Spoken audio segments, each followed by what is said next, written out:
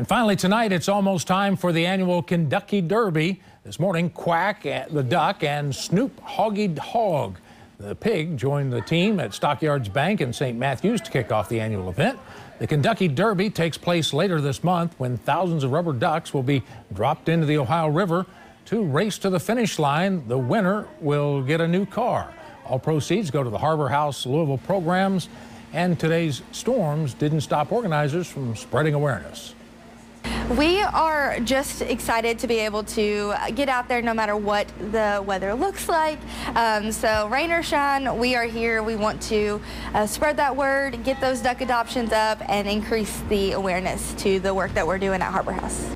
The annual Ken-Ducky Derby is on April 27th. If you would like to adopt a duck to enter into the event, we have a link on WLKY.com and on WLKY's app. Hyundai Kona is the car that you can win if your duck comes in first.